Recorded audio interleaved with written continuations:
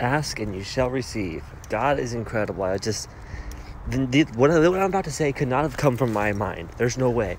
And so what I do is I go to sleep and I'll think about an idea and I just keep thinking about it as I fall asleep, and then I'll wake up. And so last night I'm trying to put together, what do those people at the campfire that were selling out Peter, they sold him out, say, hey, aren't you one of his guys? Aren't you one of the disciples? And then that's caused Peter to deny Christ.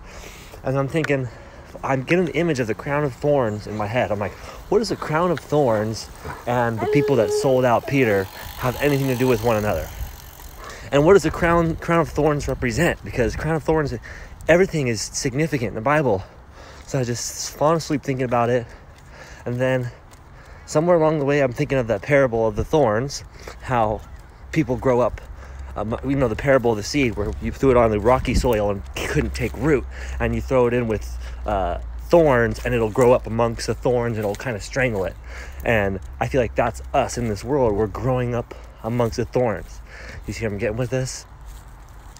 So, but what does it have to do to relate? Because last night before I went to bed, I posted a video saying, like, who are these people who are selling out Peter? Like, you would think that if they're sitting around the campfire and like, wait, was that Jesus who just went in there?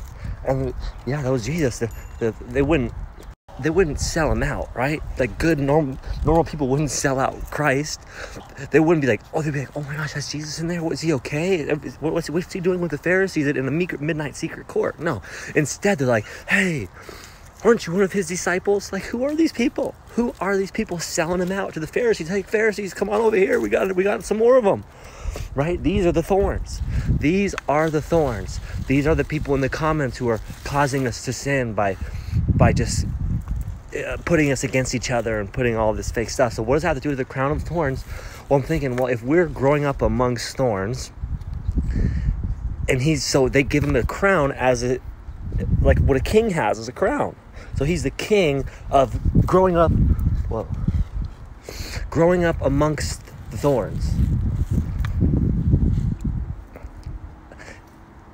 I couldn't come up with this stuff on my own. There's no way. So, did anyone else know what the crown of thorns represents?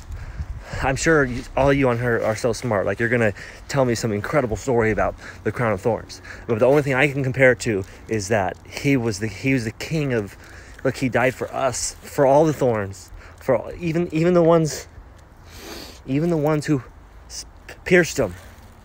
He still died for them as long as they believe. And these are the same people.